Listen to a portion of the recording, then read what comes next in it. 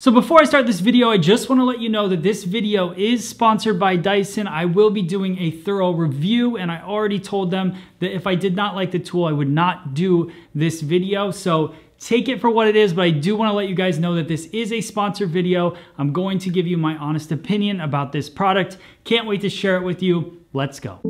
As a professional stylist, I'm always on a search for the next big thing. A tool that creates better and more consistent results.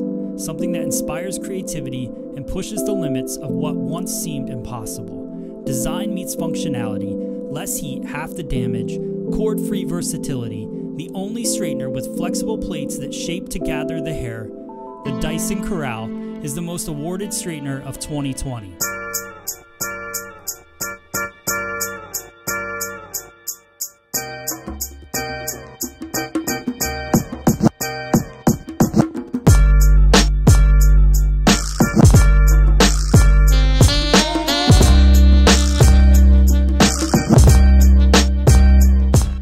So when I think about Dyson, I have lots of Dyson products. I have Dyson vacuum, I have a Dyson blow dryer, I have Dyson fans, Dyson air purifiers. So for me, this was kind of a no-brainer going into this video that I was probably gonna like this iron. Now, the challenge with this iron is that the price tag's high. So what justifies the price tag? So the first thing that separates this iron from everything else is it's cordless. So you pull it off the charging dock and you can use it, no cord, and then you put it right back onto the charging dock and it starts to charge up. Now my concern as a professional stylist was how long does it last with the charge, and then how fast does it charge back up? Because if I'm using it on my client, I want to put it back on the dock and I want it to charge quickly. Now one thing I want to tell you guys is that when I got this out of the box, I put it on the charging dock right away. It was at about a quarter charge coming out from the factory. And before I even started this video, it's now fully charged up and ready to go. And that was probably 15 minutes. Now, the only other concern I had besides how long does it last and how quickly does it charge was the weight of the iron. How heavy is it gonna be? It obviously is holding a battery inside because it's cordless. So this is probably the third time I've put it in my hand. It feels very, very comfortable. That's the first thing. It does feel heavier than a normal flat iron, but not too heavy to work with, which I really like. So it's obviously all about comfort. It feels very comfortable. I knew it was going to. Obviously, like I said, I've used Dyson products before. I know the quality of the design and everything that they put into it. So when I hold it in my hand, it feels really, really good. So with that being said, those were the only two concerns I really had about this tool, and I think they passed the test. So now let's get into the features and benefits of this iron. The first thing I noticed about this iron, and I was actually, again, a little bit concerned about, was it said on the website that you can fly with this iron based on the battery.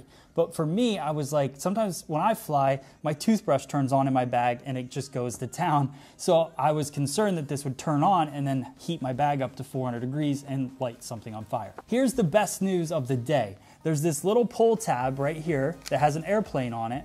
And when you pull that tab out, it stops the circuits, so it won't heat up. It can't turn on when you're on an airplane. Thank you for that. Another thing I love about this iron is it's got this lock function, so you can lock it shut and put it in your bag. It's very, very easy to take with you. A lot of stylists nowadays are on the go quite often, so just being able to lock that up, throw it in my bag, and go is good. All right, so now we're gonna go ahead, unlock the iron, and to turn it on, you press the power button, and then it's gonna kind of guide you on what to do. So right away, you turn it on, and now you've got the minus, so you press the minus, and then you're going to set your heat setting. There's 3 heat settings on this iron. So the first one is 330 degrees, then you have 365, then you have 410. So when talking to Dyson, their biggest recommendation was to keep it as low heat as possible. So the 330 degrees, they recommend doing it at the beginning. As a professional stylist, I believe in the same thing. I think you should start with the lowest heat, see if that works. If it gets you the result you're looking for, then stick with it.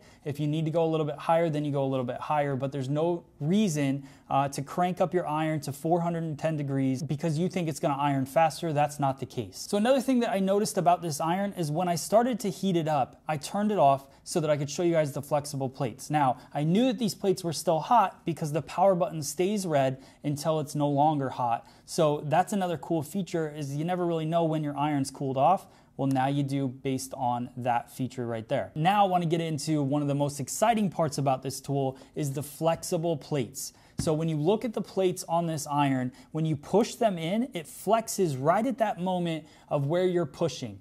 That's unlike any other iron out there. So most irons have a flat plate and it doesn't flex at all. It might move back and forth or up and down, but this literally, as soon as you push in a certain spot, it flexes in that point. And what that's gonna do for you is when you have a section of hair and you're running this iron down, it's going to bend and move and groove with that section. So sometimes a section of hair that we grab, it's thicker in one part, thinner in another part. So what's gonna happen is if you have a flat plate and it doesn't flex, it doesn't move, when I put that on that section, the thicker part is gonna take on the heat. The thinner part of that section is not gonna get heat at all. So what you're gonna do is you're gonna create extra passes with the iron. You're gonna keep going over and over that section to get it smooth, because then it'll kind of work the hair out. What this will do is it'll flex around that whole entire section, which will help smooth that panel quicker, which in turn reduces the amount of heat that you're gonna put onto that section, which in turn is going to reduce the damage from the heat. If you're a professional stylist and you're watching this video, there's one thing that I want you to know and one tip I want you to have. So this has a 30-minute runtime, but that doesn't mean that you take that whole entire 30 minutes and you iron through. There's a lot of time when we're working through and we're ironing hair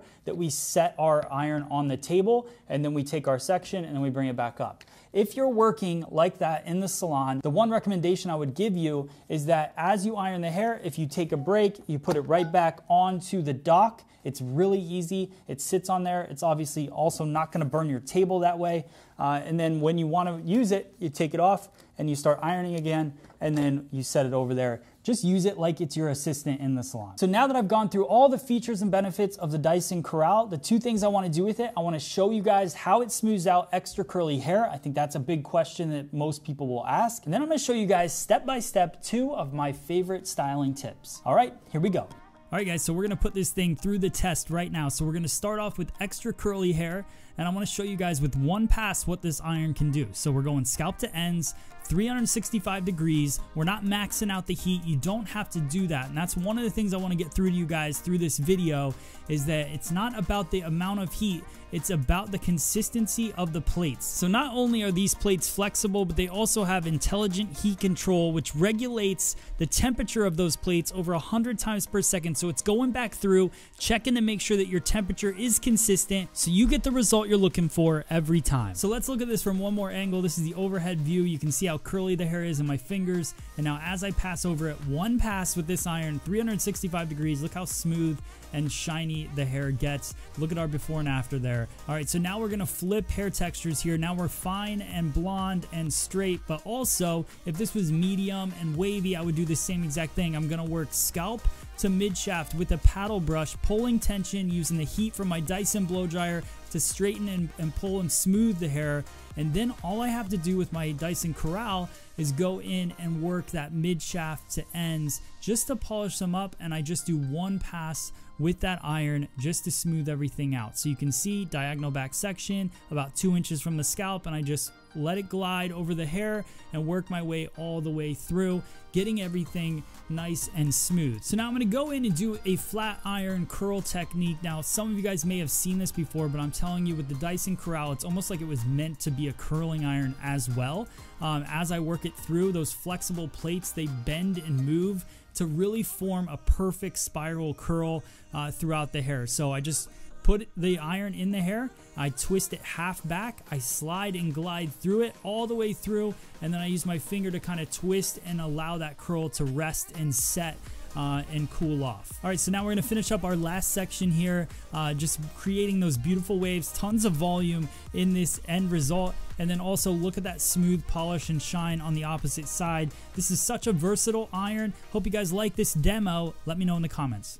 So the biggest thing I want to talk about before I finish this video is the flexible plates and how that felt when I was using it. I really feel like this is something that's going to revolutionize how irons work. It feels like no other iron I've ever used. I felt like it was flexing when I used it. It was a soft feel to it, almost like a Cadillac suspension feel. When you're driving down the road, it definitely did not feel hard on the hair. The last thing I want to address is the battery life. I did not have any issues with the battery life during this segment. I ironed the curly hair, then I ironed the straight hair. I kept putting it on the dock in between my sections when I needed to rest and just section.